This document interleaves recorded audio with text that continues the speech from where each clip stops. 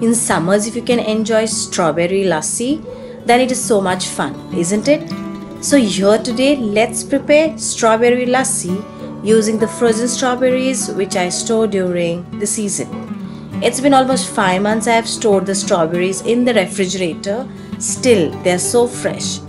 Soon we'll post how I stored the strawberries. So, as of now, let's enjoy the strawberry lassi in summer season.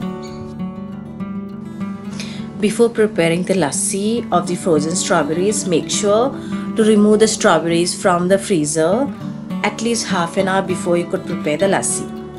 Here I have taken around 20 to 25 strawberries, add it to a mixie jar and blend to a smooth puree.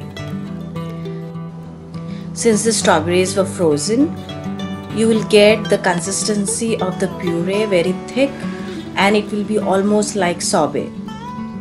And you can just eat it directly. It is that tasty and tangy.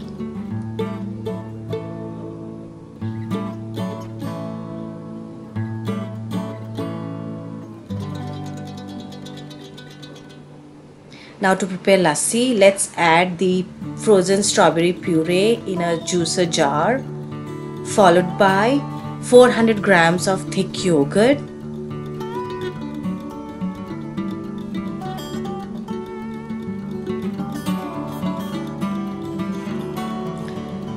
and now for sweetness add 3 tablespoons of sugar or honey.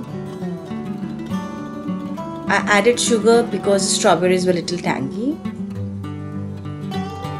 And now for flavors, add 1 teaspoon of cardamom powder.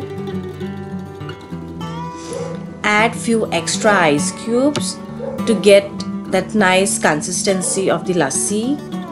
Now blend this all together until smooth consistency, and that looks perfect. Now add this lassi in the glass of your choice. Here I have taken the mud glasses and it will give nice flavor to the lassi as well. It will have that earthy flavor while we drink it. Now garnish this with frozen strawberry puree. If you have whole strawberries, you can just cut them and put it on top. And for that fresh look, add mint leaves on top. Look at these glasses. They look so refreshing with that mint leaves on top and in that mud glasses.